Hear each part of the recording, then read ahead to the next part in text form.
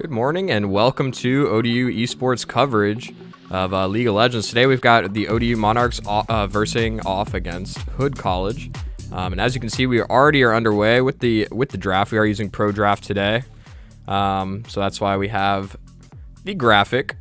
As you can see, players not in the arena today. Of course, our spring break just started, so a lot of these players have already left campus or traveling home or are already home at this point. So all players are playing remote.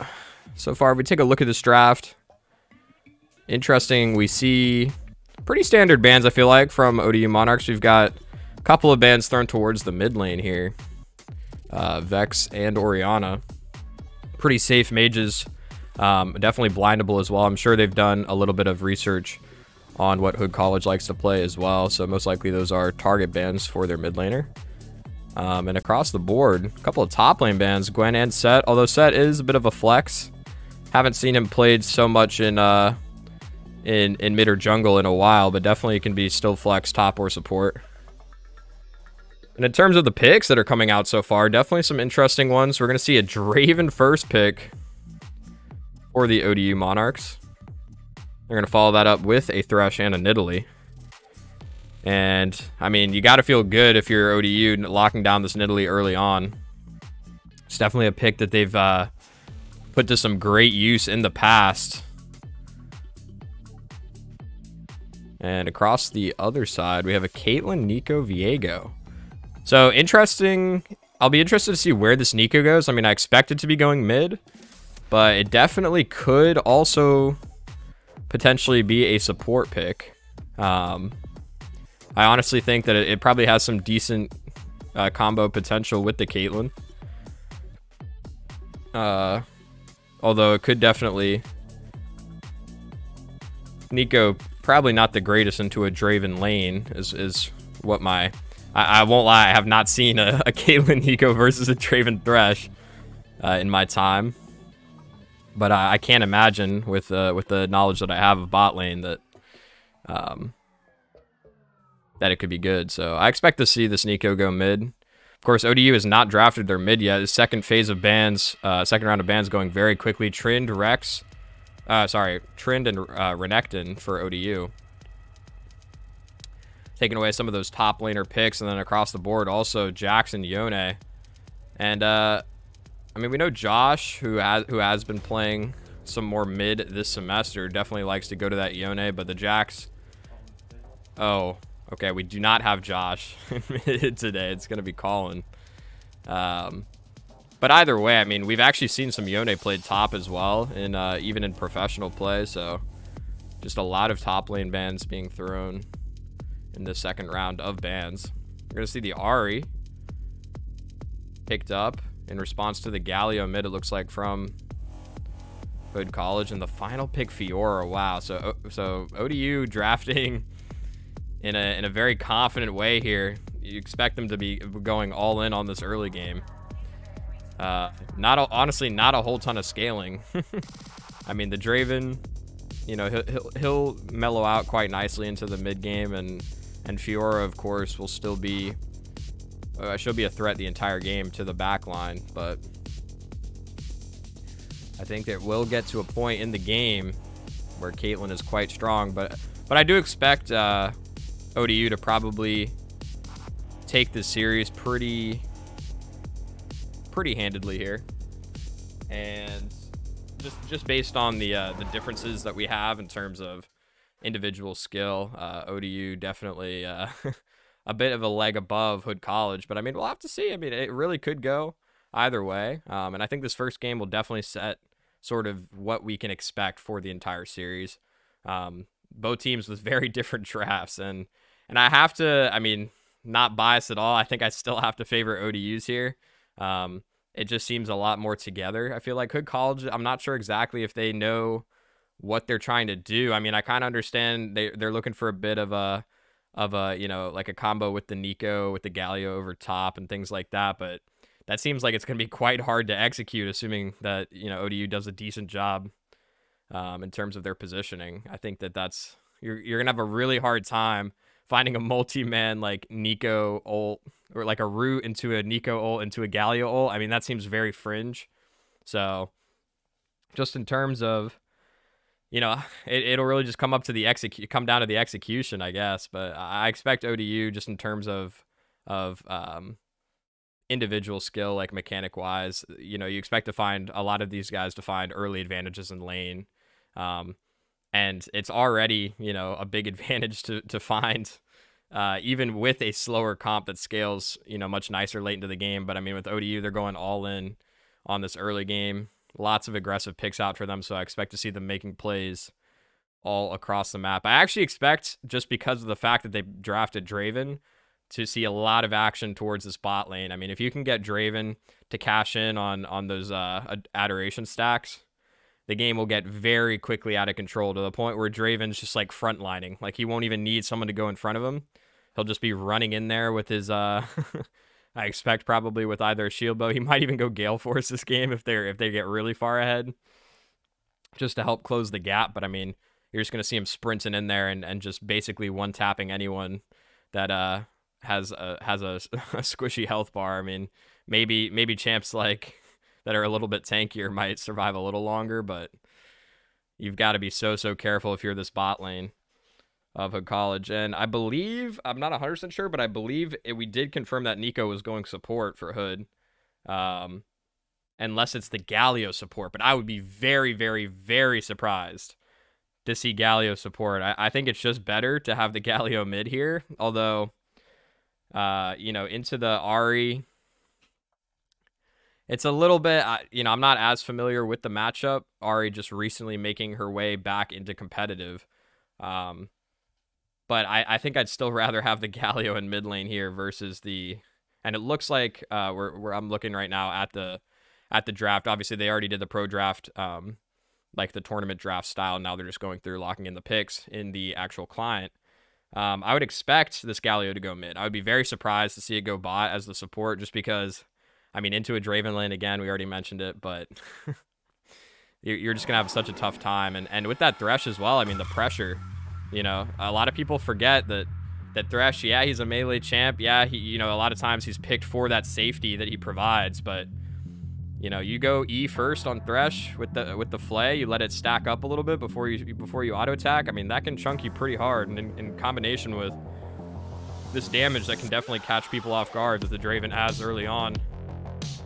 It's really going to be up to Slamming and Bubbles to really be careful in this bot lane. So we are going to see the Nico go bot, or sorry, go like support with her bot laner.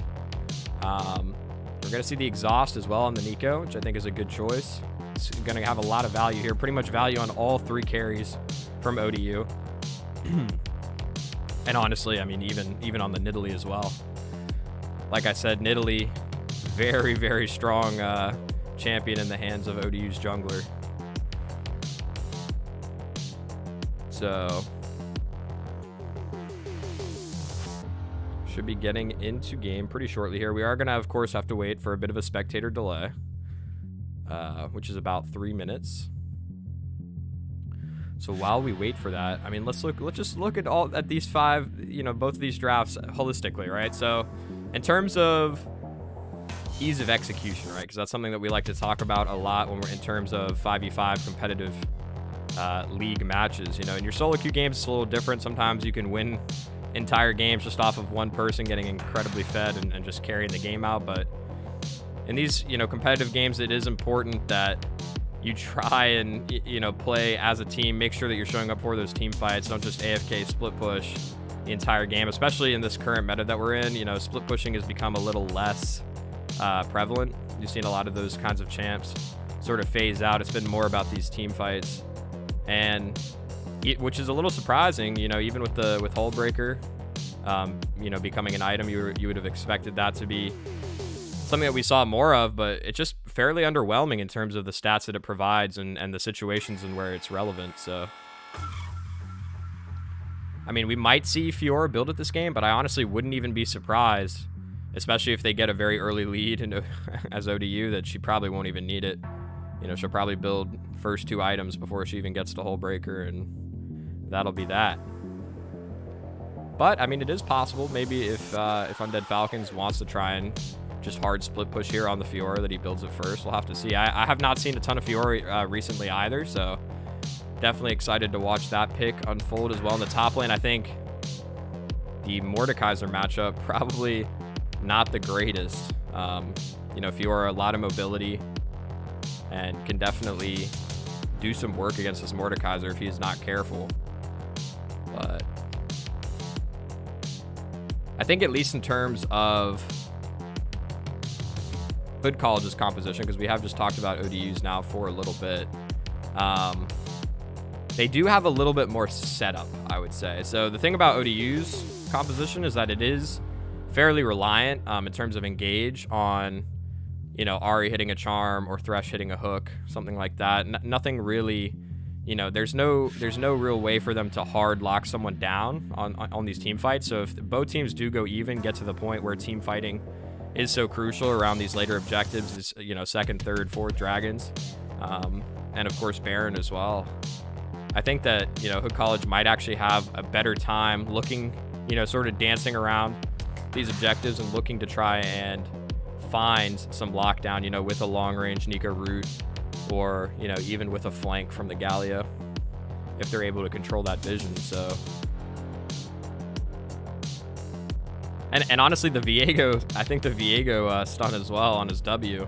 A lot of people sleep on that, man. You can, you know, Viego having that extra mobility and camouflage in his shroud, or not his shroud, but in his mist, is definitely a great tool to sort of work your way around the river without getting spotted, assuming you sweep out any of the control wards that are locking it down. And you can really, you know, you find if your Galio is constantly watching your position, as soon as you go in for that W stun, you know it's going to hit, Galio presses R over the top of you, that's a guaranteed lockdown. You know, that can definitely be a great way to layer some CC, and then you can even have the Nico over top if you so desire. So I think this composition for Hood's definitely a little bit easier to execute on. So I think it'll really just come down to them being able to survive into this mid and later game, because ODU is going to bring the pressure. And it looks like we are getting into game. So we will send it over.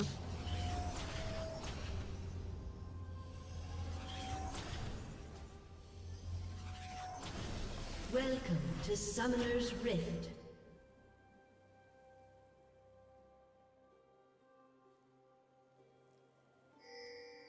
"30 seconds until minions spawn."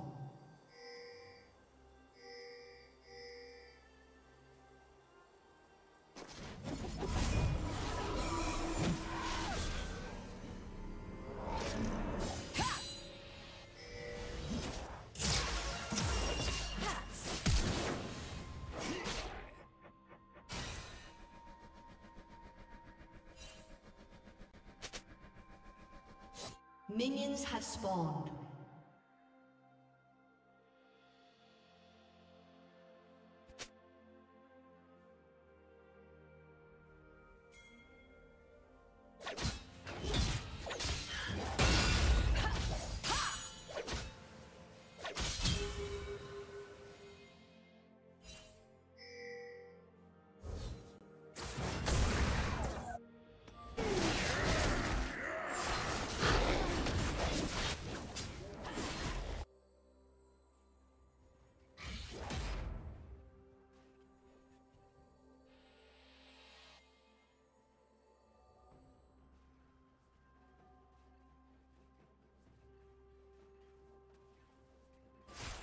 Boom, headshot.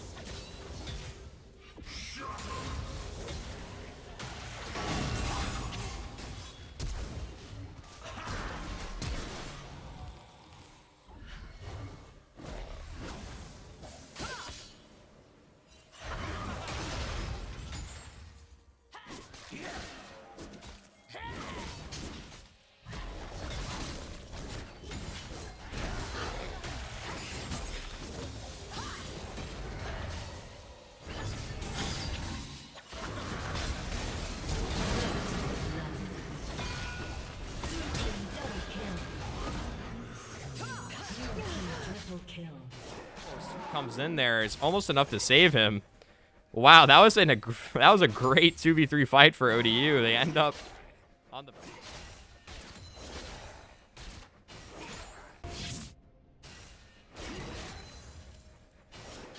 Brilliant.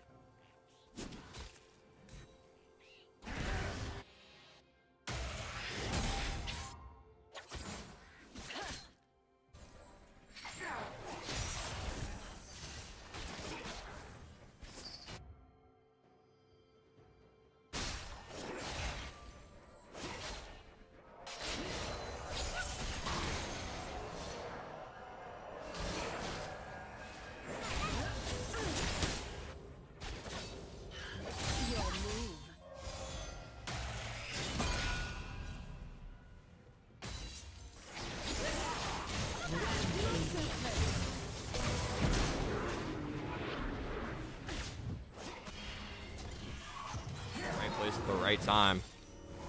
You can see our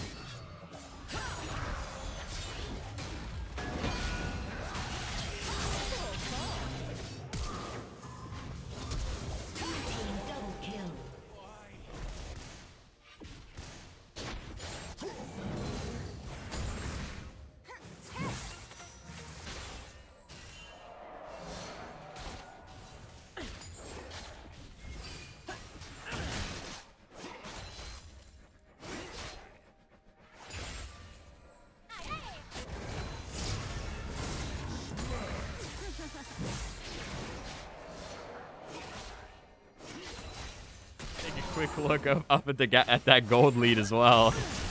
It is looking pretty rough right now. Almost 7,000.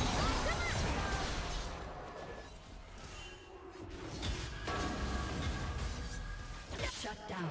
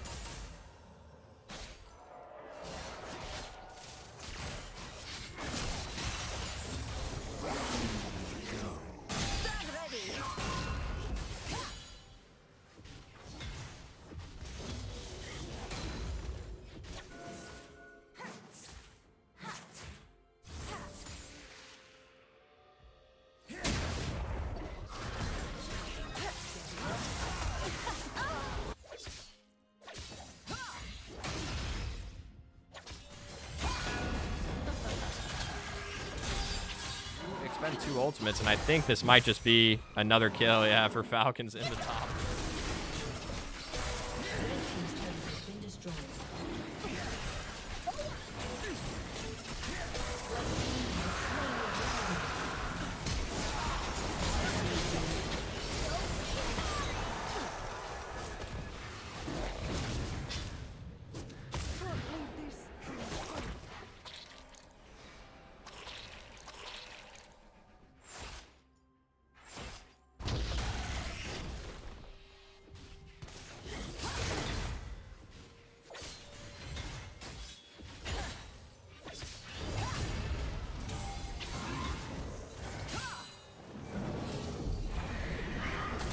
So careful if you're this Galio, and Mordekaiser again, not the greatest damage on these 2 champions.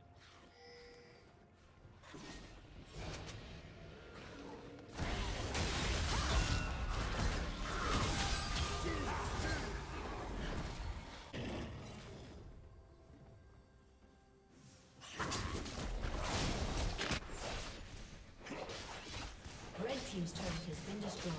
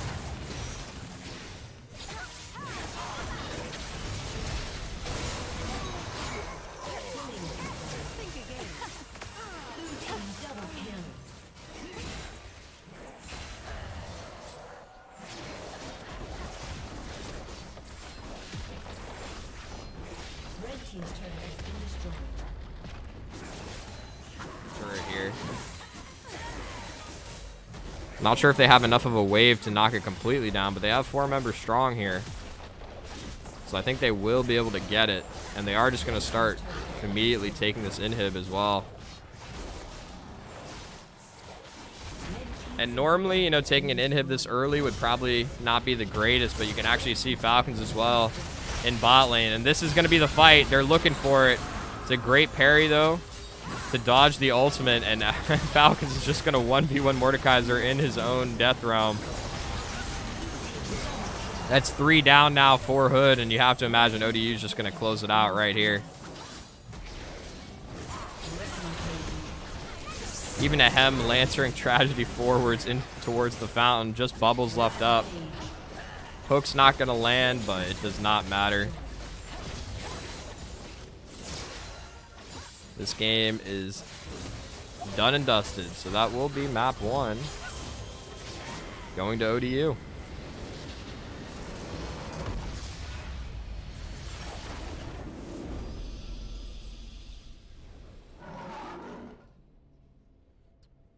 You can see all the ODU members looking extremely excited there after that first game victory. And yeah, I mean, I don't even think it was so much a draft diff in this first one. I will say the Mordekaiser pick into the Fiora was a bit strange. I don't know, maybe that's just a champion that Hood's top laner is comfortable on, so maybe that's just something he wanted to take. But into a Fiora, you could see he was having quite the rough time there, and I expected to see either a ban thrown that way or just an adaptation going forward into this game too, because something's got to change up. I actually thought there were some decent looks, though, from Hood. I mean, we saw a couple of plays made onto the Ahri, I think, at one point, and then also onto Undead Falcons. But I mean, overall, it was just pretty brutal. I mean, you have to think too, after that initial 2v3 that ODU opted into, right, in the top lane, that they won. They got 3 for 1 out of those kills, 3 kills onto the Nidalee. At that point, the Nidalee was just able to basically control the jungle on the entire map. I mean, she was just solo walking in onto this Viego and basically 1v1ing him, killing him over and over and over again, to the point where he became just a vision bot, you know, basically. Couldn't really do much in these fights at all. And yeah, I mean, it's going to be rough if you allow Tragedy to get these kinds of leads. I mean, really, with any of those champions, like we were saying, that ODU drafted, you let them get a lead on any of them, and any one of these players can carry the game. So I think that Hood's going to really have to try and look, maybe draft. I mean, bot lane, although they did get behind, it felt like not too bad. And even in mid, right, the Galio into the Ahri, I mean, we saw him die a few times towards the end, but apart from that very early kill that they gave up when they made the play towards top lane onto Undead Falcons, the 3v2 that they lost. I mean, other than that, the Galio was doing decent in mid.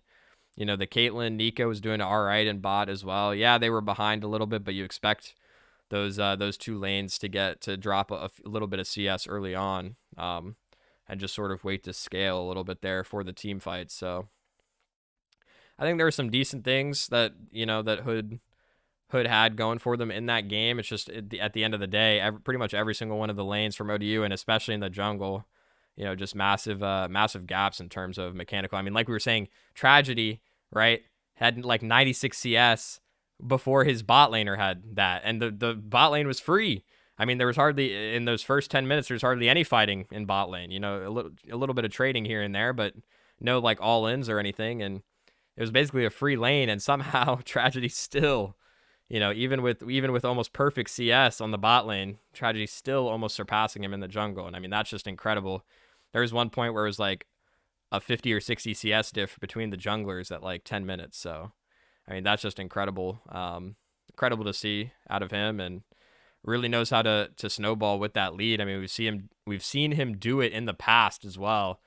He's no stranger to being able to take leads and run with it. So we are going to take a quick break while we, actually, I think we're getting straight into the pro draft, possibly, for game 2. It looks like these two teams just want to get straight into it. Maybe. Hold on. I'm receiving intel from my production. All right, well, we're going to send it to a break while we wait for these two teams to get into the second draft. I'm sure they will, take their time in terms of that, just so they can grab water, use the bathroom real quick. Although that game, map 1, was very short. When we return, game 2.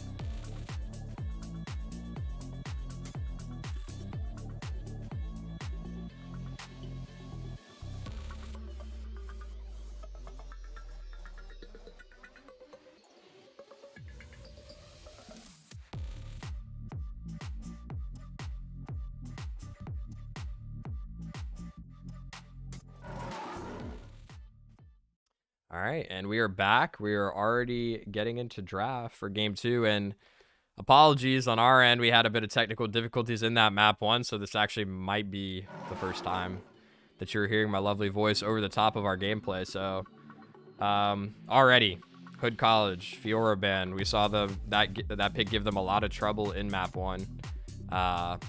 So I'm not surprised at all to see it banned out here in the first phase. We're also going to see the Nidalee ban. This was the main one that I was surprised to see absent from the list of bans from Hood. We've seen Tragedy put this pick to great use in previous weeks as well. So maybe just Hood not aware that this is one of his best picks. So we're going to see that also taken off the board. So we are going to see a very different draft from ODU in this game, and actually they're just going to go ahead and take the Thresh as well. So 3 of the 5 picks for ODU already taken off the board that they had in that first game. We are going to see the same 3 bans though for ODU, so they are confident in what they banned for that first game. We're going to see an early Xin Zhao locked in here. Definitely a jungler that has been fairly meta now for quite a while, actually. Very often is picked up in this early rotation. And in response, oh boy, we're gonna see the Zeri out of ODU, and this is one of those lanes that early on is very sleeper to watch and very quickly gets out of hand if Hood does not get an advantage and put this bot lane behind. Oh, I'm getting some intel. This might be a Zeri top. Bit of a dark tech maybe coming out from ODU here. Although I do still expect to see it go bot with the Yuumi. I mean, we've seen this pairing a number of times in professional play, and it just looks so disgustingly broken. I mean, it gets to the point where the Zeri is just zooming around the map so fast that, it's almost impossible to lock her down, and it gets a little bit out of hand. So, wow. And the third pick, okay, from ODU is going to be a Zed. So, and honestly, I think at this point, if you're ODU, especially after how well that first game went, I don't even hate the pick, right? Like, if you can find early advantages on the Zed, and even if you can't, you have this Zeri Yuumi as your sort of like security that you can fall back on if the game ends up, getting out of hand early on. This late game security that Zeri and Yuumi bring is, second to none. So very quick second phase bans coming in. No hesitation at all from either of these two teams. We're going to see the Viego and Set taken away from Hood, and then also Tryndamere and Echo for the Monarchs. So Little surprised to see the Echo. I mean, I guess it has a decent matchup into the Zed, but I don't expect that the mid laner from Hood probably plays a ton of Echo, but maybe he does. You know, maybe I don't know what I'm talking about. They might have info that I do not. We're going to see a Nocturne locked in for the Monarchs, and you know, I expect this to go jungle, but honestly, all these picks, you know, we've even seen some Zed jungle in recent patches, so really these two picks still fairly flexible. Nocturne has been relegated to more of a jungle position ever since he received his nerfs for his laning, so he's not quite as adept at being picked mid lane or top lane anymore. But at one point we did see him go into the lanes as a potential flex, so hypothetically it is still open. We're gonna see the Malphite, and wow, and the Nas is locked in here from Hood College, so they are all in on this Jinx carry. Wow, that's a little surprising to me, because both of these picks, Malphite and Nasus, are not they're really playing to just, you know, I mean, Nasus, I guess, is just gonna try and split push, and Malphite's just gonna try and help protect this Jinx on the back line. We're gonna see a Sylas come in as the final lock-in for ODU, and I like this a lot. I mean, the Malphite ult can be stolen and get quite a lot of value on the Sylas, of course, with his enhanced AP ratios on his ultimate. I mean, Malphite, I'm sure everyone has at some point in time played into that solo queue, been, you know, queuing up in that solo queue game, and they see the AP Malphite locked in on the other team. You know what that means. They press R, you explode. So I don't expect this to be an AP Malphite this game. It was most likely be a tank, but of course Sylas will be able to steal that ult. I believe that's probably why that pick came in, specifically because they saw the Malphite ult, but definitely a few other decent ults to steal here as well. I mean, we're going to have the Lulu ults as well available for the Sylas to steal, and Xin Zhao, actually not bad on Sylas either. Definitely can create some space for him when he's diving in onto some of the more squishy members of Hood.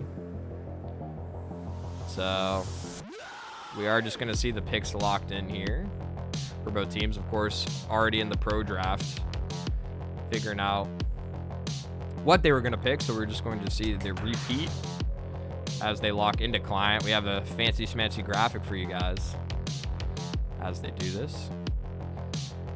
But yeah, I'm a little interested to see the thought process behind Hood's draft this game, because I did initially like the fact that they took away, you know, the 3 picks that were very, you know, instrumental in Old Dominion's first victory, right? The Fiora and the Nidalee got out of hand very quickly, so Hood's like, all right, we're just going to take both those away. And I don't mind that at all. The Thresh is just an all-around great ban as well. But that 4 and 5 pick, I'm a little surprised to see. I mean, I think it's, at the end of the day, it's sort of just coming down to comfort for Hood, right? I expect that Slink is probably fairly comfortable on this Nasus. It's just a pick that he's played a lot of, so he knows how to pilot it, or he's confident that he can pilot it. And interesting that we see Rainbow Madness for the second time this game on a more supportive pick in mid lane, right? We see him on the Malphite, and that could just be partially because it's you know, it's a lot safer into the into the into the Zed for Old Dominion, but also I think that, you know, we see a couple of early rotation bans thrown towards mid lane from Old Dominion, right? In the Vex and the Orianna. Maybe those are really the only 2 mages he feels comfortable piloting. So he's, you know, deciding for himself that he'd rather just play a more supportive pick for his team, since he's being targeted a little bit in that first, you know, that first round of bans. So honestly, more exciting stuff here though for both teams. Have not seen a Nocturne in a little bit, especially in a competitive setting, and Zed, I mean, is always fun to watch. And even Zeri, right? I mean, yeah, we were mentioning this early Zeri lane is going to be pretty boring, but if it gets to the point where she has a couple items under her belt, she gets out of control very quickly. The good news is Jinx, in terms of AD carries that you want to have into Zeri, Jinx is one of the better ones. If she's able to build, you know, rapid fire cannon, get to that point, that will allow her to, you know, at least sort of you know, she'll outrange the Zeri a little bit. So we'll hopefully still be able to hit even with how quick the Zeri moves around. So yeah, two very, very different drafts again from both these teams. And I mean, in terms of just the draft, like if we're looking just purely at the draft, I mean, my name is Purely after all. It's kind of my job. I think I'd still have to favor Old Dominions though. I mean, the Zed is definitely, you know, a pick that can be punished if you're Hood, especially, you know, I think the Malphite will do just fine into it. Of course, with that passive armor that he gets, will definitely keep him pretty safe against this mid-jungle duo from Old Dominion if he plays smart. But I think the problem is, you know, Nasa's going to be very weak early on, and I expect Old Dominion to just attack towards his top lane again like they did in the previous one. You know, Sylas, you know, not exactly the strongest, like, you know, early lane. You know, usually he waits until, you know, he has, you know, at least an item under his belt before he really starts going for these all-ins. But Nasus is much weaker than Sylas in this early laning phase, so I wouldn't even be surprised to see them go for a play early on like they did in the previous game.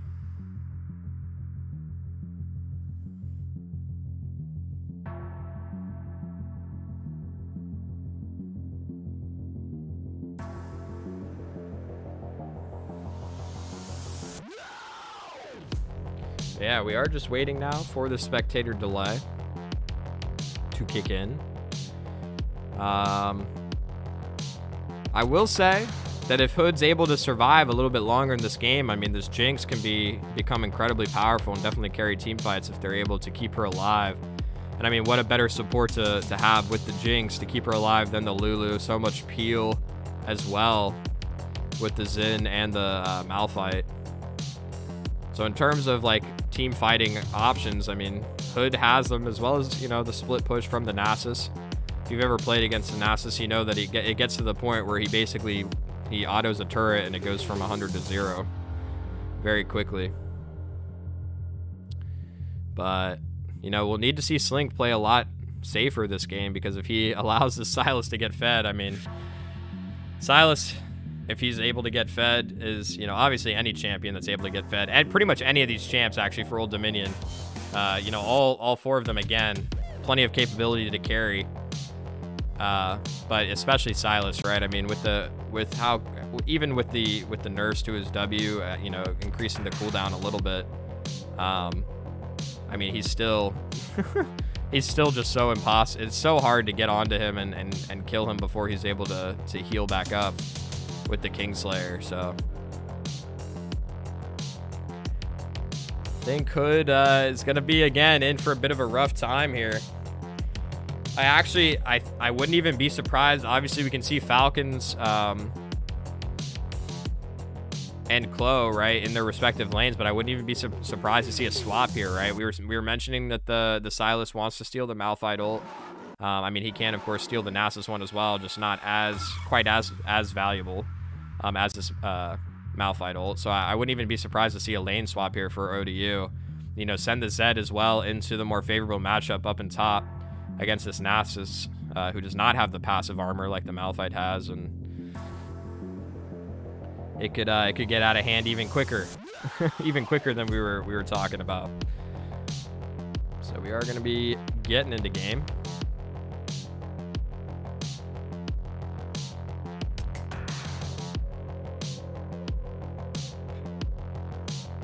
As we load in, gonna take a look at these runes and starting items for both of these teams. Looks like, again, pretty standard stuff. Gonna can see Bubbles opting for the Guardian over the Airy. I think that's fine. You know, it's a bit of a personal preference here, and in this lane, the Guardian will do just fine. 30 seconds until minions spawn. Do see a Comet from Rainbow in the mid lane, and that's going to help him, you know, keep up with some of these trades from the Zed, who especially level 2 and level 3 could look for an all-in here. He has brought the Ignite, so even against the Malphite, you have got to be careful.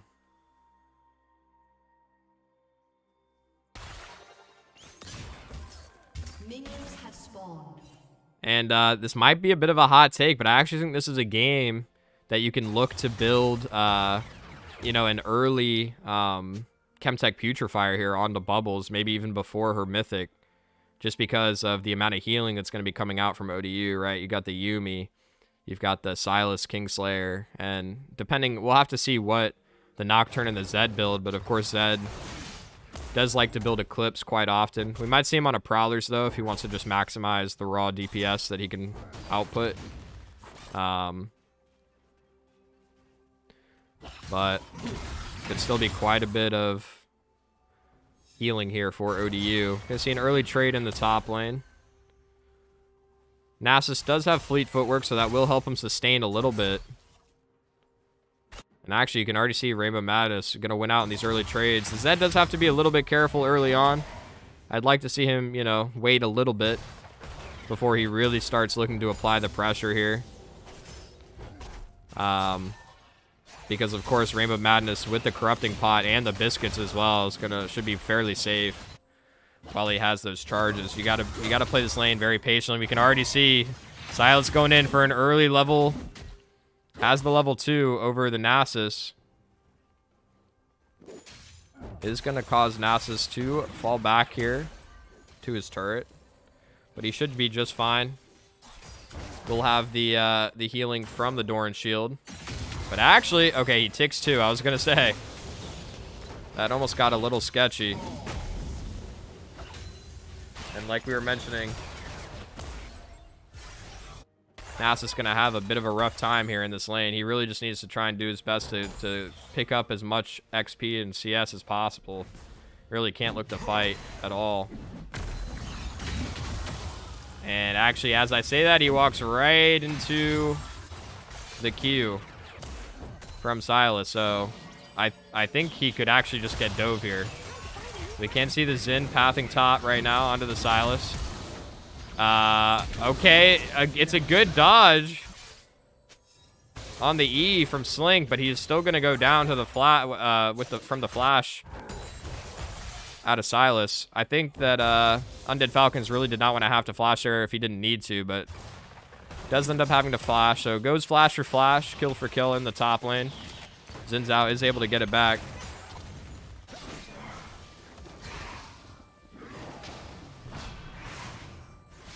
We are going to see Tragedy just force Uncle back off of his blue as well, but we'll have to retreat here because the Nasus has the early, or has the closer path, I think, to assist if need be. And actually, we were talking about how this early lane for the Zeri Yuumi, it's not the strongest, but forcing out the heal in bot lane on the Jinx and the Lulu. So they're actually already losing these early trades. You can see Zed not having the greatest time, though. The Ignite going to come in, though, from the Zed. That damage, I think, catching Madness a little bit off guard. Oh, and staying under this tower is so dangerous into a Zed. I believe he's out of sustain as well. No more Biscuits or Corrupting Pot charges. He has to remember that this Zed, as soon as the W cooldown comes up, can chunk him for quite a bit without being directly under the tower. It's going to be the Guardian procced in bot. ODU with the early bot lead. And again, we're seeing, actually, Madness doing a decent job winning his lane early on. Like we were saying, Zed not having the greatest time into this Malphite.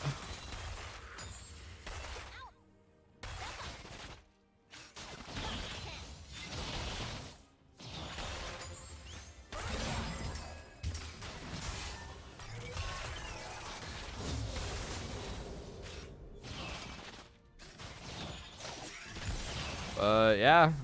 The main thing I will say is that this jungle matchup a lot more manageable here for Uncle in this game. You know, he had quite a miserable time in the previous one against the Nidalee. But this time, got himself an early kill. Is behind a little bit of CS, but not much. And actually, we're going to see the all-in here from Falcons. He dings 6, steals the Malphite ult, and that's just going to be a solo kill in the top lane. It looked like, you know, the Malphite not realizing that Sylas could, could just do that. He was feeling pretty confident after how well he was doing against the Zed, but you know, he swaps towards top because Nasus can, you know, it can't even farm. And I fear that, you know, against the Zed, he's not going to have much better of a time. It's just one of those things about Nasus is he's definitely more of a late game split pusher. Is not going to really be able to do much early at all.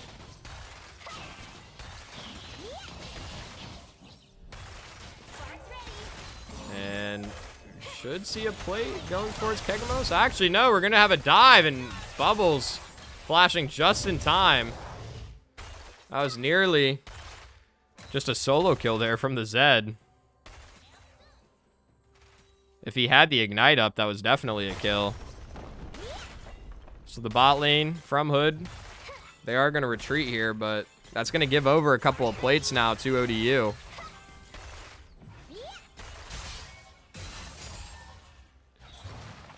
And we could definitely see the Zeri Yuumi lane get out of hand pretty quickly. Okay, we're going to see Madness back in mid against the Zed. I think maybe that was just a temporary swap to catch the wave, or maybe just to push it for the Nasus, who had to back. But unfortunately for the Nasus, he's going to land. And what a trade from the Sylas as well. Gets a little bit of damage back. He's going to try and sustain back up again. Has the Doran shield. Has, looked like he bought 1 health potion maybe, but we're going to see the all-in from the Sylas. That damage is pretty crazy. The Zin's here to help. He has ding 6, but the Sylas still very strong. He's going to look for the kill. It's going to force the flash from Zin, but now with that Nasus ult expiring on the Sylas, I don't think he wants to try and dive them. He is going to... The Zed is here, though. He's going to look for the kill onto the Zin, and he's going to find it. That is one of those things that's so miserable about playing Zin into Zed is, of course, the ultimate from Zed, allowing you to get right on top of him, which is where his ultimate is pretty useless, is in that melee range. We're going to see 2 ults coming out here from the bot lane of ODU. Oh, but those traps just coming in just a second too late there from Slammin', and that's going to cost Bubbles her life. So a 2v2 kill in the bot lane. Bright side for ODU is, or sorry, for Hood is that at least the kill went onto the Yuumi. So it's not going to accelerate the Zeri as quickly, although she did still get some of that assist gold.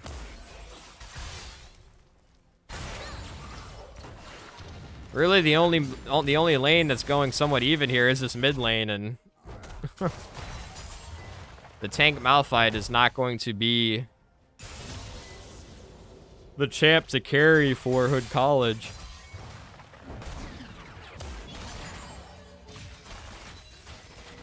I mean, this bot lane has not had too much pressure outside of that one gank from Zed, who roamed down from mid. So we really need to see Slam and do his best to try and farm up here and get strong on this Jinx.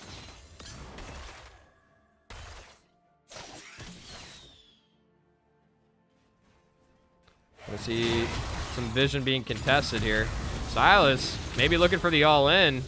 It's going to force the ult and the flash out of Nasus, and I think he's got to be content with that. He can just wait now for this Nasus ult to expire, but actually he's just going to go in. Wow.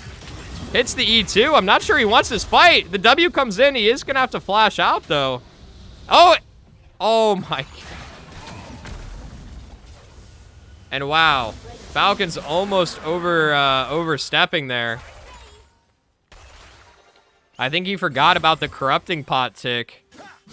Okay, he does dodge. And his W's back up, so we're going to get some great healing from that, but Yeah, that's definitely a misplay in that top lane, getting way over aggressive and taking their advantage away a little bit. We're going to see a play on the bot side of the map. You can see in our picture-in-picture. It is going to result in a kill onto the Jinx, and she's going to be zoned off of a lot of farm here in this bot lane turret. Not to mention Zeri going to be getting some of this plate gold as well. And actually, they might just take the first turret here. They shouldn't be able to quite get it on this wave, but in the next wave, they definitely will be able to.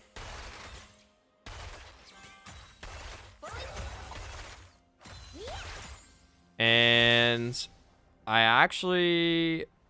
okay, so looks like Hood was just able to pick up the Rift Herald as well, but I believe it was traded for a Dragon for ODU. Currently, the Dragon hiding under our overlay a little bit there.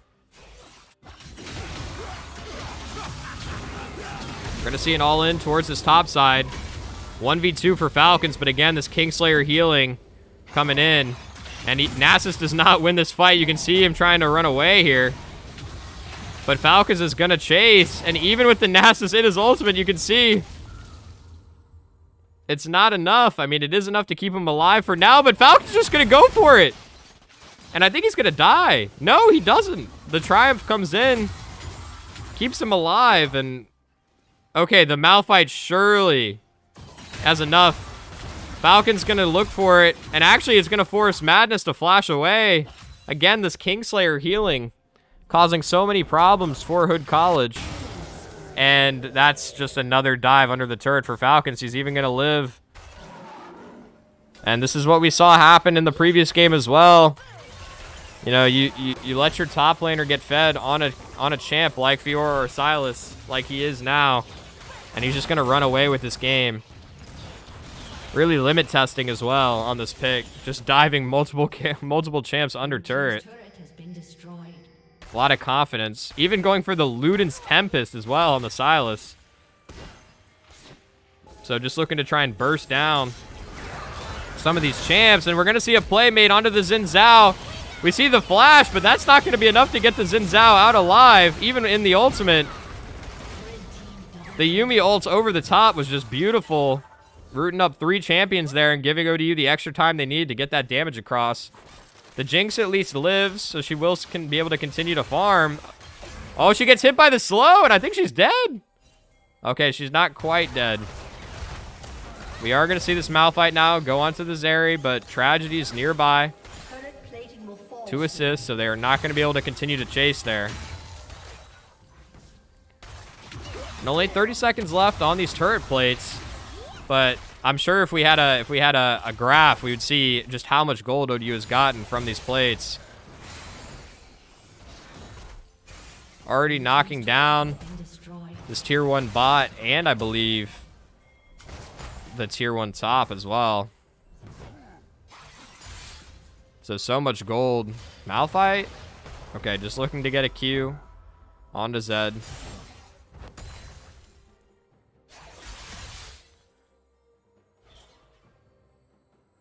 And yeah, even this Malphite now starting to fall behind on the Zed. Does have a kill, but down about 15 CS here. Actually, we're going to see Zed look for an all-in. And it's a nice ult from the Malphite that is going to keep him alive. We even saw a flash and ignite expended from the Zed of ODU. We're going to see an all-in on the top side of the map. Falcons again, stacking up that Conqueror onto the Nasus. Nasus forced to pop his ultimate. It is going to keep him alive, but again, we see Falcons look for the dive under the turret, and he is just going to be able to get the kill. I mean, this is the thing, right? Is like, there's no champion in the game currently that can match the Silas inside right now. You can see 3 champions now collapsing on him. Oh, but this Jinx is being left out to dry. Bubble's being attacked right now by Tragedy. And they're all just getting so split up here. I think Falcons is just going to walk out. He is getting a bit low on mana, so you do have to be a bit careful in that regard. He is going to look for the E-chains onto Uncle. Ends up hitting a minion instead. They are going to start to siege this tier 2 and top. Hood just desperately trying to clear the wave at this point. We are going to see Silas go forward here. Stealing the stealing the Nasus ult. It's going to force a flash there from Slammin'. And I'm surprised that Slink decided to go in. They might find the kill. Oh, the rocket's blocked, though. So Kegamos is going to get out alive, and that Yuumi healing again. She's going to go right back up to almost full. Red buff as well, going to provide some of that healing. As ODU knocks down this inner turret in top lane. They might even continue onto the inhib as well. They have to be a little bit careful, though. Falcon's HP and mana quite low, so he's going to have to recall. TP not quite back up yet to rejoin this fight, so I think ODU is just going to back away here, which I think is a smart call. Going to steal away these jungle camps. We're going to see an all-in, actually. On to Zed. And actually chose to get aggressive there, and I think that's just going to be a kill. Yeah, the rest of ODU there to follow up that last bit of damage that they needed. So Malphite overstepping a little bit, and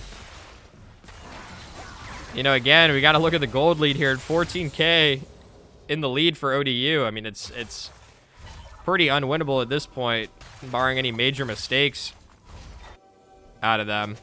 You know, this Zeri's not really even online yet, just the Essence Reaver right now, almost towards her Mythic. Interesting to see, actually, she's going for the crit build.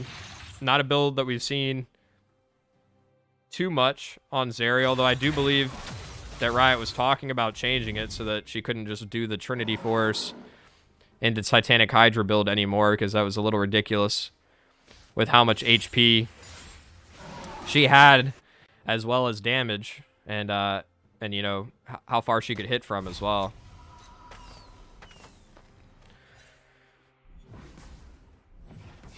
Yeah, and it's just looking pretty rough here. Really just a Bramble Vest on Nasus to cut some of this healing. Not too much anywhere else for any of these other champions, and that's just going to be a kill onto the Xin as well. He really cannot ever walk into his jungle now, even just to get vision. Falcons again just taking a 2v1 in this bottom lane, and he's going to just go under tower onto this Nasus. He does have to flash out from the turret range. Oh, he's going to E into the... Wait, I'm not sure if he landed that E2. He did not. Super Mega Death Rocket going to come out from Jinx. It's not quite enough damage. Again, this Jinx is so far behind. Just got to her Kraken Slayer. Falcon's going to steal away this red as well. Does have to be a little bit careful. Getting a little bit low in health and mana there. Important to note that the Kingslayer only heals off of champion hits. It does not work on monsters. But I think he'll be just fine. Even going to clear that blue side as well.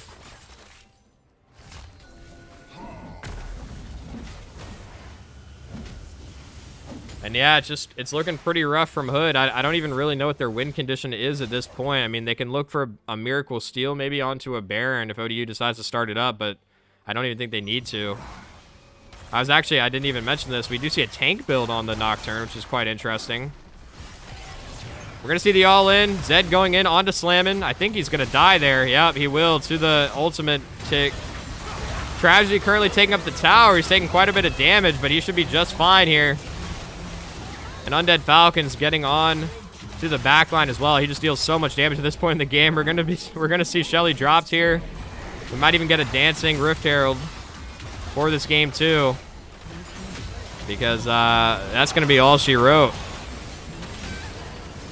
As we see ODU knock down this Nexus. And we are going to get the dancing Shelly.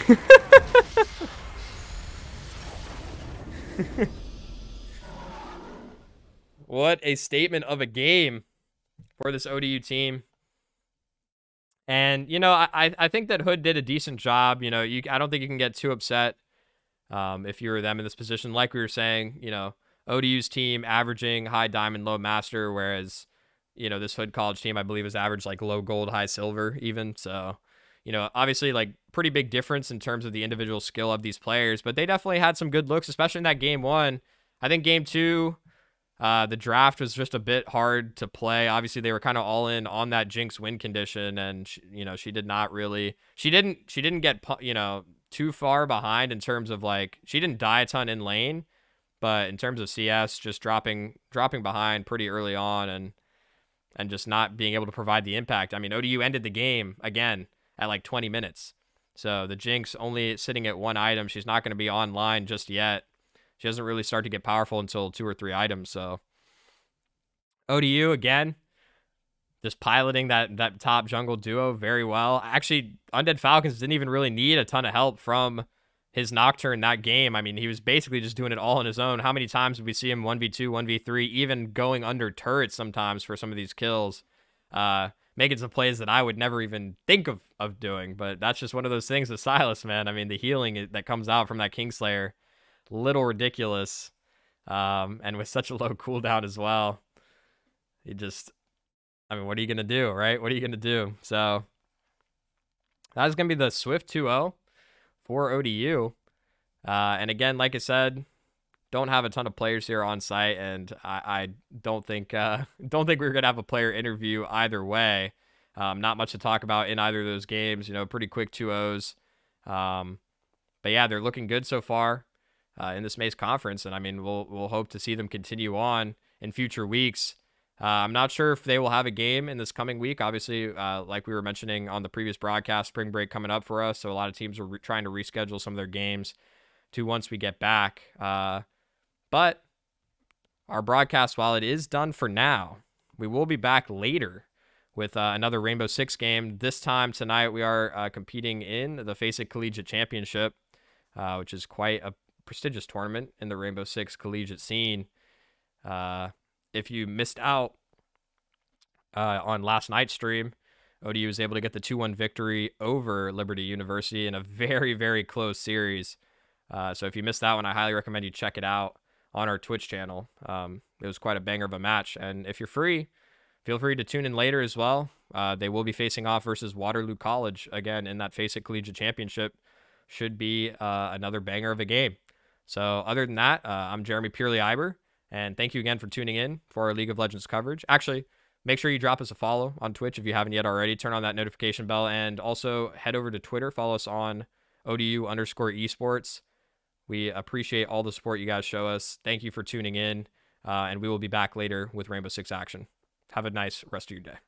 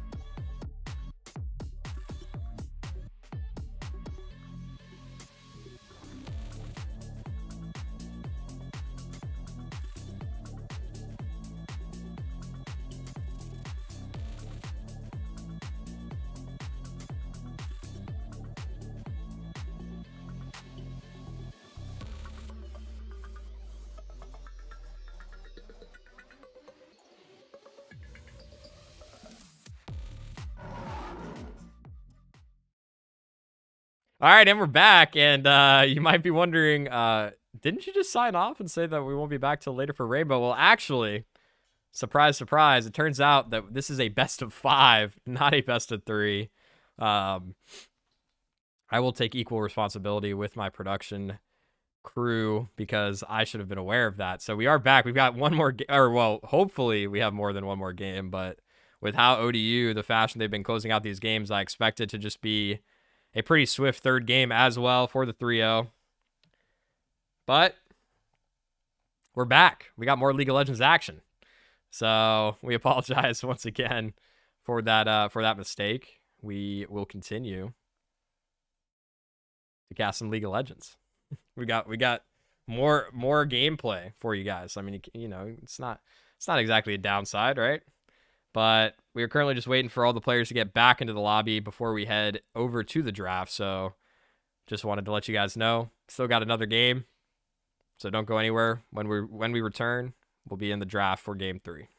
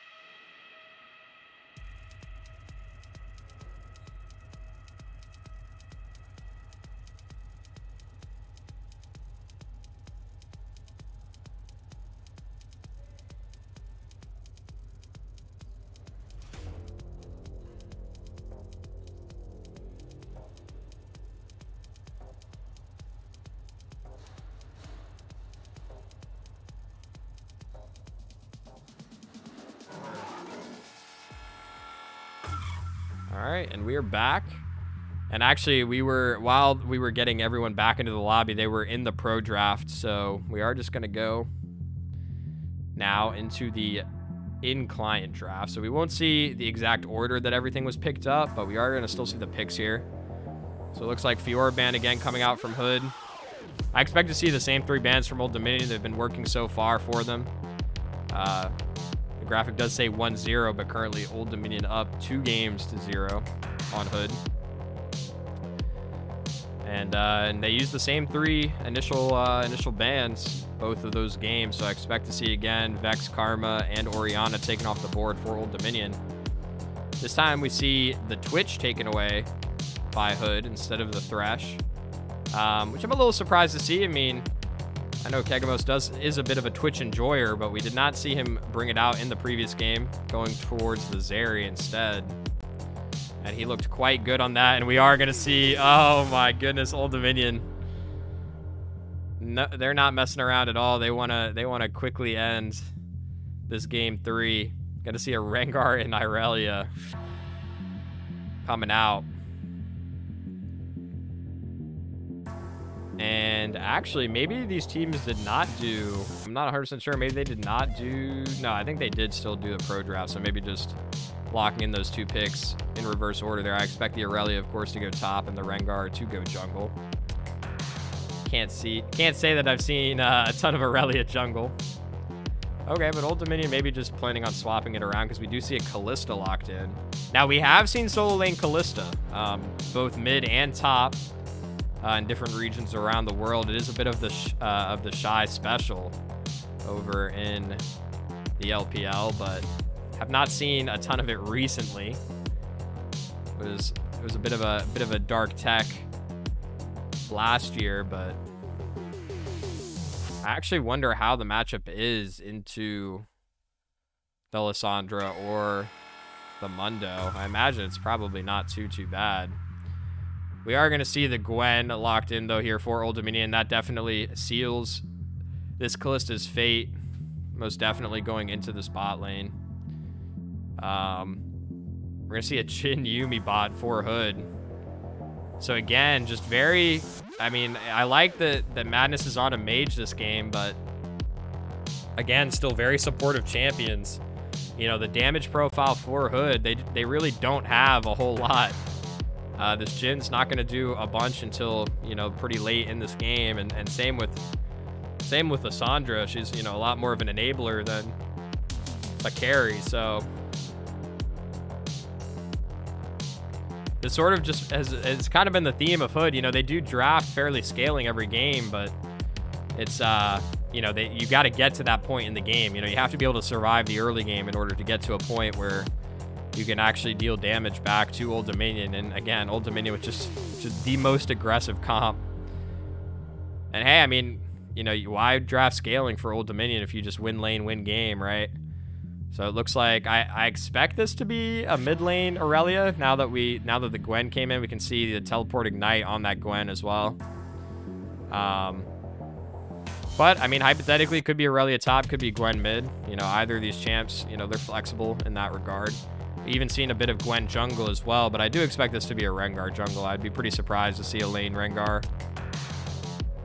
But I also am not an expert on on the matchups for Rengar, so maybe Rengar has a particularly good matchup into one of these lanes and they want to flex the Gwen jungle. We will have to see. We actually have already seen Tragedy play. I believe he played at least one game of Gwen jungle earlier on in the season, and he looked pretty good on it, so definitely the flex potential is there.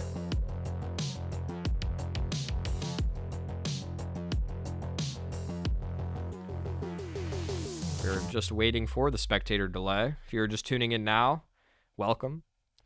ODU is currently 2 games up on Hood College in this MAEC matchup. We are about to get underway with game 3. You're looking at the drafts.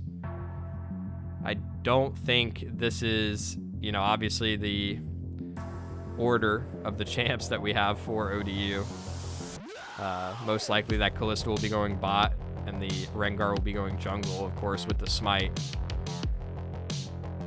So, but I guess it is possible. Maybe ODU going for a bit, something I didn't consider. Maybe they were all deciding to play different lanes here. That is something that we failed to consider. Maybe calling a bit of an audible, get out of their comfort zone a little bit. Maybe we do have Tragedy playing lane and Undead Falcons playing jungle, and Gagabos playing either top or mid. We will have to see. We will have to see. I will say it's going to be pretty important for this Gwen to get a pretty substantial lead, especially because the damage profile for ODU, she is the only AP threat on their team. And with the quite a few tanky members on the side of Hood College, you can definitely invest in some early armor, which will make it a little bit more difficult for Old Dominion. A lot of healing as well for the side of Hood College, so that'll definitely be something Old Dominion will want to consider to purchase. Some anti-healing. Pretty much every single champion, except for Jhin. You know, Jhin doesn't build a ton of lifesteal, doesn't really take it in his runes either, just because of the nature of how his auto-attacking works, but he's going to have that Yuumi on him quite a bit. I'm assuming he'll take Fleet as well, so we'll definitely still have a bit of healing there, but Lissandra has the healing from her ultimate. Then, of course, Trundle and Mundo with tons of passive healing. It's honestly just worth it just because of the Yuumi, you know, once you get to the later game, but I don't expect this game to go late at all. Old Dominion, first 2 games, closed them out in just under 20 minutes or just over 20 minutes, so. Yeah, it looks like, okay. So, I think we are going to see a lane swap here from these players on Old Dominion getting out of their comfort zone a little bit. We do see all of the positions except for Ahem, who's going to stick that Blitzcrank in support. Everyone else going to be moving to a lane that they do not normally play here. Welcome to Summoner's Rift. So we're going to see Undead Falcons in the jungle, Tragedy in mid, Kegamos in top, and going to see Clo down in the bot lane with Ahem.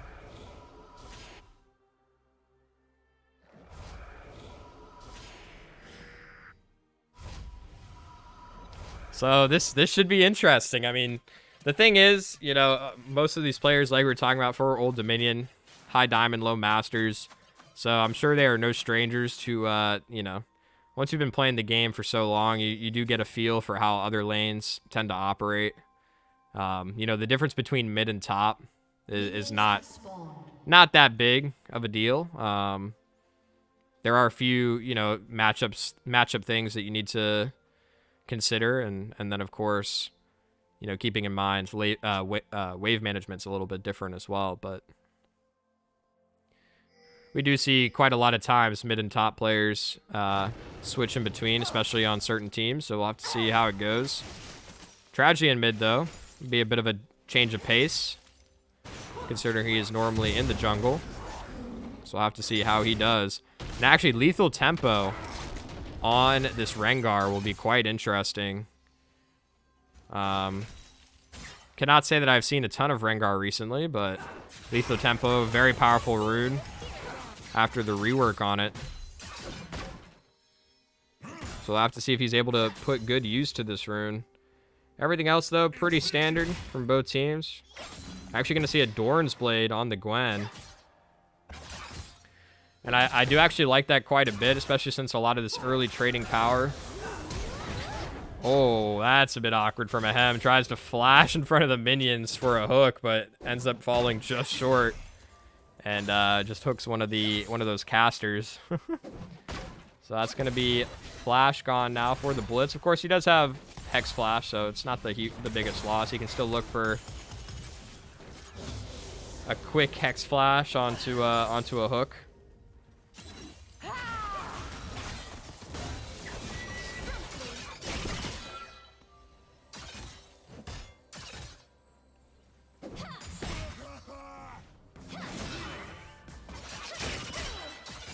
And I do like that we've seen very different drafts across all 3 of these games. You know, it definitely keeps it interesting to watch. We're actually going to see a bit of an aggressive trade onto Madness.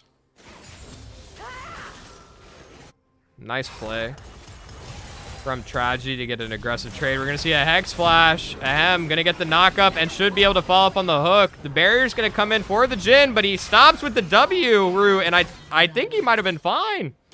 If he just keeps kiting there, he might have been dead either way with the Ren from the Callista, but as soon as he presses that W to attempt to get the root off, definitely seals his fate there. Do you see Kegamos in this top lane? Losing the trade a little bit to the Mundo. Of course, the sustain from Mundo, quite annoying, especially early on here. He actually does a surprising amount of damage as well early on in this lane. We're going to see the stun land. This might... Okay. The E's going to come out from Madness. That will get him out alive, but he has to be so careful, dropping quite low there. Oh, and I don't think Slink is aware that this Rengar snuck into this top lane. He's going to flash, but the Ignite is ticking. And that is going to be a kill. Another great max range hook onto this Jhin. He's just going to be dead again. Already this Kalista with 2 kills in the bot lane. Tragedy going a little deep there. And that is quite unfortunate. Madness surviving on a sliver of HP. You can see them laughed it off a little bit. Not too concerned about that one.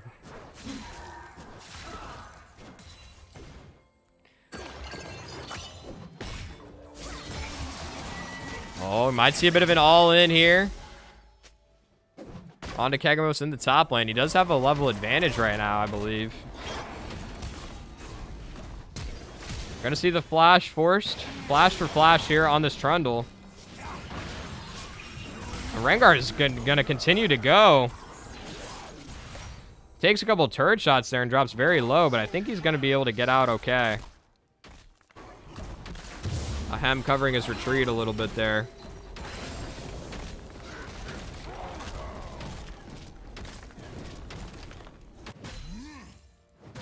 But already this early game, still favoring ODU here. You can see they're already up about 2,000 gold, and a lot of those advantages are just from CS differences as well. So you look across the board, right, and especially in mid lane, this Aurelia up 20 CS already on Madness.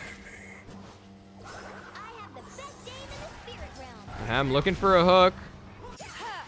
The root's gonna land though from Jhin, so that should keep him relatively safe. Trundle coming in for a gank. That flash from the Kalista, though, and I think they need to back up after they get that flash. I think ODU can definitely turn it here. Oh, that hook is going to whiff, though, from Ahem. I think if that lands, that's definitely a kill onto the Trundle. Surprised they continued to walk forward there after they got the flash from Kalista. Oh, and Tragedy's down here on the Aurelia. He is already very strong. Level 6. They might look for this dive. The ult's going to hit, too. Ahem is tanking, and actually it goes kind of bad for ODU. It is a 1-for-1, and they do get the TP out from Madness, so that is something. But currently Ahem being chased down, and I think he's just going to try and execute here. Okay, he will get the execution off. So at least no one from the side of Hood picking up that gold. Might have been a bit of experience there for Madness if he was in range. So this early game, although, again, we see about a 2K gold lead still, or 2.5K gold lead here for ODU. At least it's being weathered a bit better by Hood College. And I think in terms of drafts as well, this is probably the best one they've had so far in this series. Although I will say that the Jhin is not something I was really expecting, and definitely this bot lane having a rough time early on here. The way I look at Jhin for this when you pick him in bot, it's more of just like a safe lane. It's almost like in a similar way that Lissandra sort of is a neutralizing lane, right? It's not that she wins against Irelia, it's that she does. It's, you know, it's harder to lose.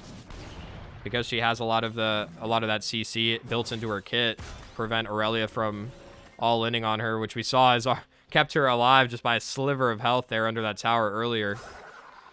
You know, in a similar way, Jhin just has a lot of safety in this bot lane early. He's not very strong, but with the Yuumi, you would have liked to see him try and just focus on farming. Obviously, you can't do much about the dive, but a couple of unnecessary deaths from him so far, and it looks like they might go for it again.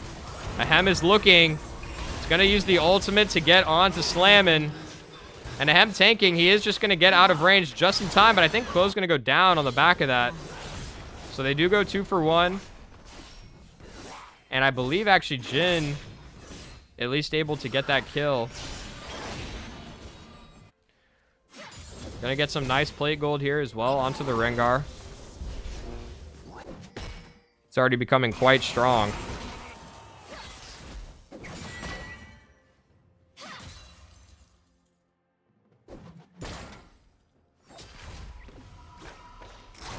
But off of that play, I mean, ODU extending their lead to 3,500 gold.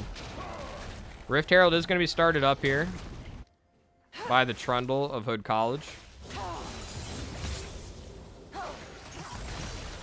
The stun's going to land onto Madness, but Tragedy cannot chase that under the turret.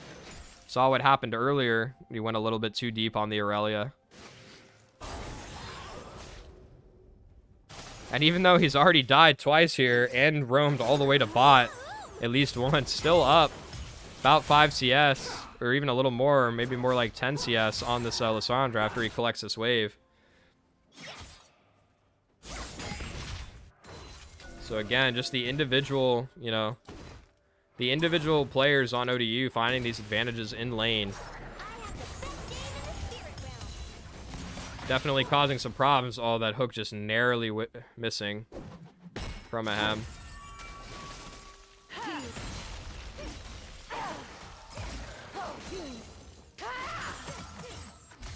Oh, very nice sidestep on the stun from Madness. Again, Lissandra not doing really a ton of damage early on here, but it's going to be very safe to just farm in this lane. She did get an early kill and assist as well, so this mid jungle definitely looking like the bright spot here in this game.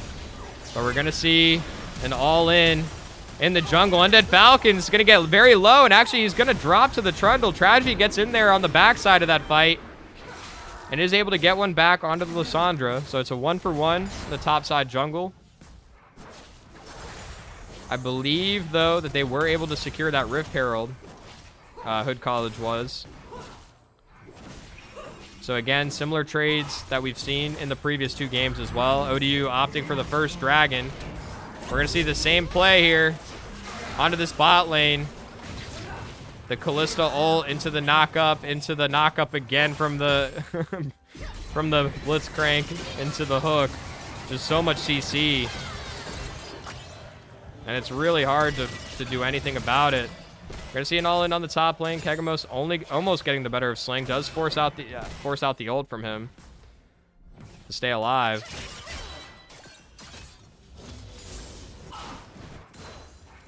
And actually taking that turret shot off the back with the sustain from Slink. It is gonna be about even at the end of the day. It is really hard though now as the Mundo, now that this Gwen has her Leeching Leer. It's gonna provide some of that sustain, help to match some of the healing that Mundo has in this top side.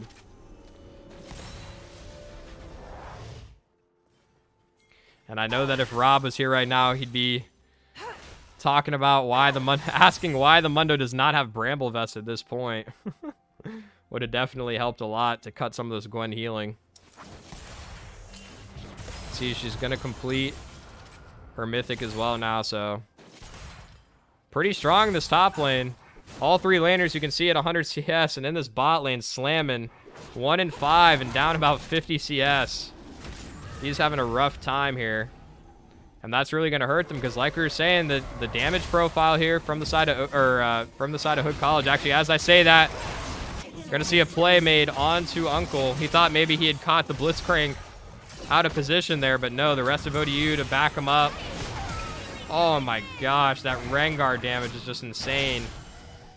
And of course, with how far behind as well this Jhin is, that Ignite is going to get the final couple of ticks of damage. Oh, Hex Flash in mid lane. Looks like they're maybe looking for a play onto the Lissandra. Actually, the hook's going to land into the knockup. And I think that ultimate's just going to delay the kill. She should still go down. Even a Hem knows exactly how deep he can go without being under tower there. And he's just been all over the place. Already 9 out of these 12 kills that Hem has been a part of. Turret plating will soon fall.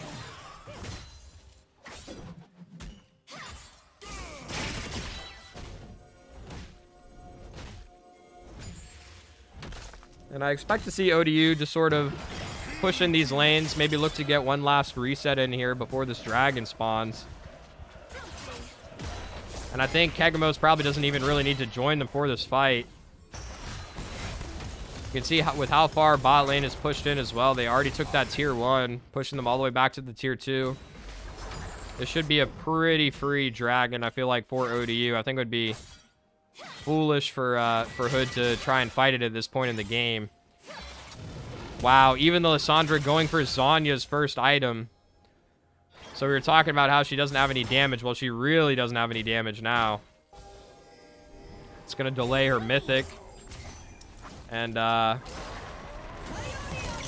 going to see 3 members here going on to Tragedy in the bot lane. And actually, that exhaust going to aid them quite a bit in getting that kill.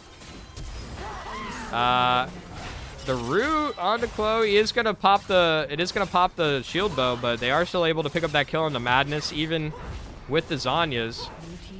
Going to see a teleport back to top from Kegamos. And maybe they're just going to let Rengar solo this dragon.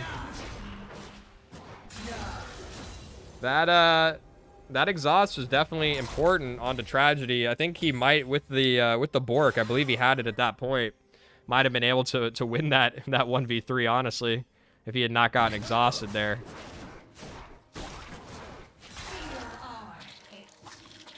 Actually, I'm thinking it might have been the Ignite invested on him as well. So not only was he exhausted, but that Ignite cutting some of the healing that everyone knows Aurelia. Healing is quite annoying on that champion. So we're going to see the second dragon here picked up for ODU. And it looks like Hood wants to try and cross map here on the second Rift Herald. And with the resets coming from ODU, should be fairly free. It looks like Tragedy maybe wants to walk up here and contest. I don't think he's aware of this positioning from Madness, though, and he does have to be careful. Madness, again, not very strong in terms of damage right now, but a lot of CC that she can provide. We saw Tragedy not expecting the damage that Hood had at that point in the game earlier. Would be unfortunate to make the same mistake.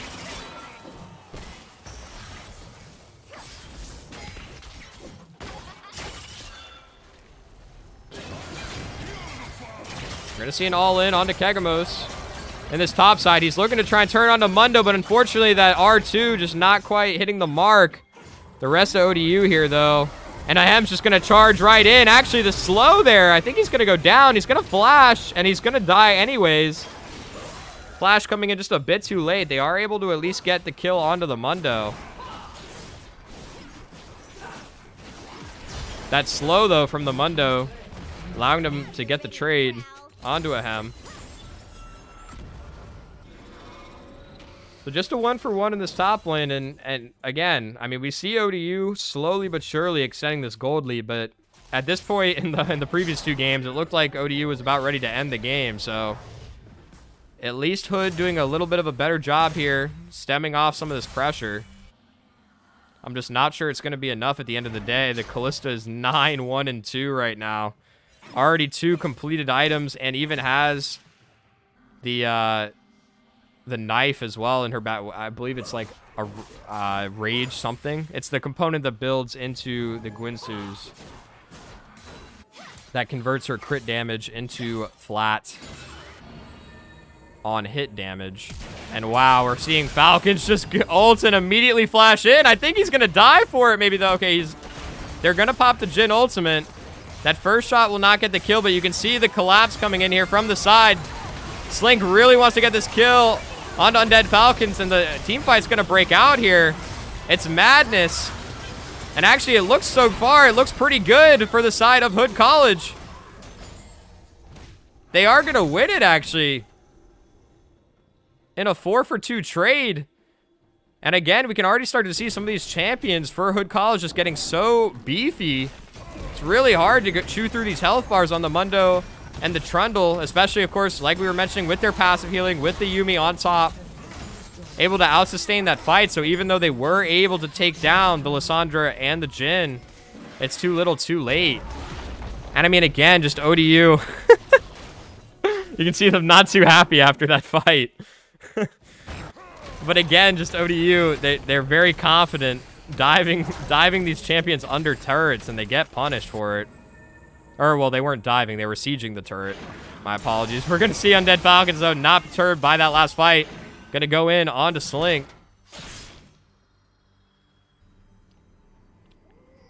He will be able to limp away, though. Actually, Falcon's dropping quite low as well. Should be able to heal up off some of these camps, though. And ODU looking for a play. Oh, maybe just looking to steal away this red buff.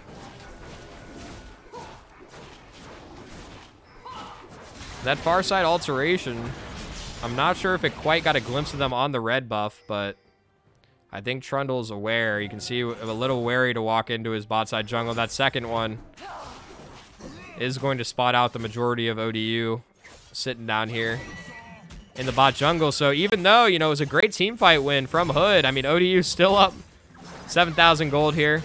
Still in a, you know, still pushing these lanes in, sieging some of these tier 2s. Kagamos, though, looks like they want to go in. Nice 2-man ult from from Tragedy.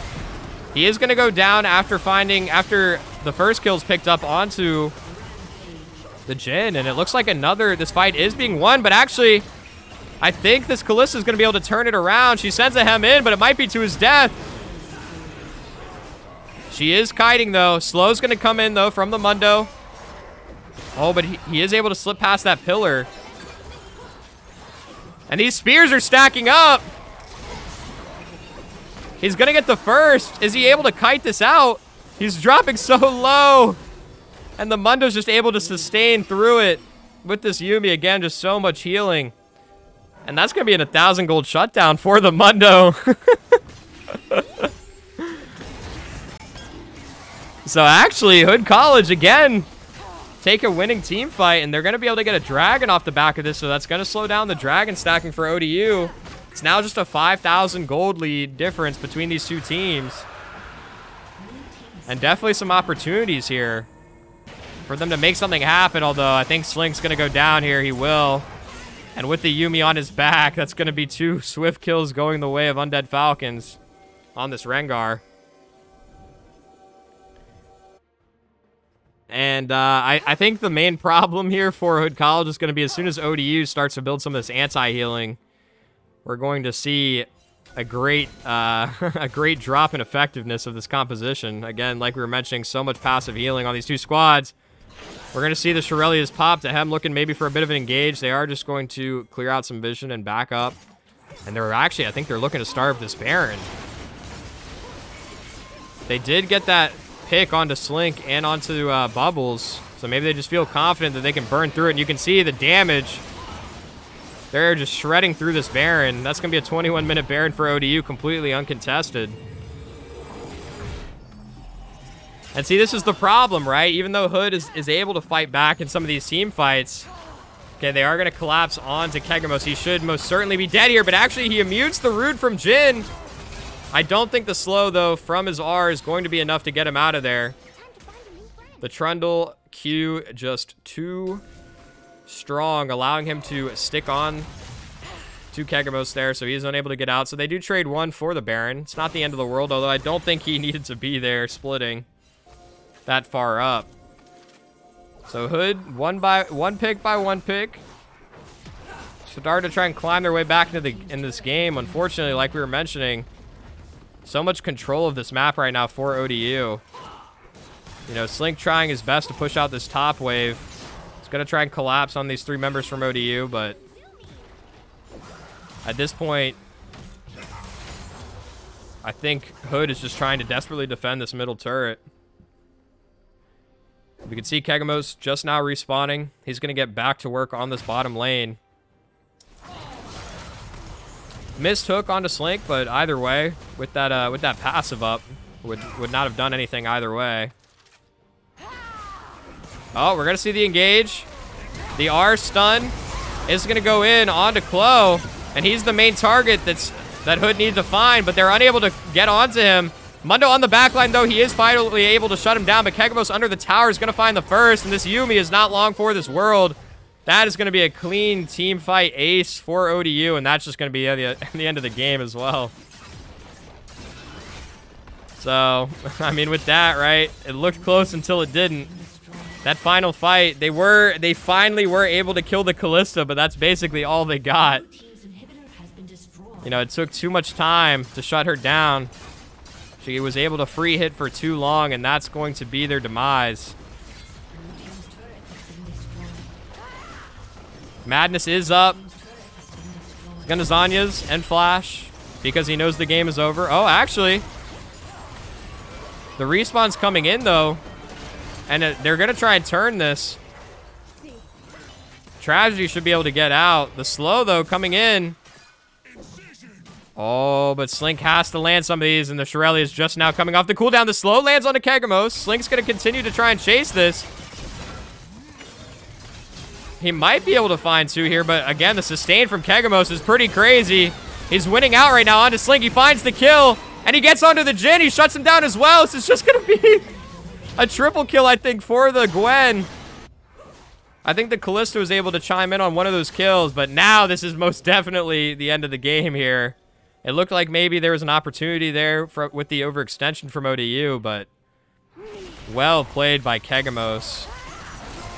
These two remaining players from Hood are going to attempt to stall. They are able to at least get the Gwen, but ODU not interested in this game being stalled out any longer by Hood, and they are just going to cleanly finish out that game 3. And that's going to be now the series victory 3-0 for ODU. Again, we apologize. We thought that it was a best of 3 earlier on.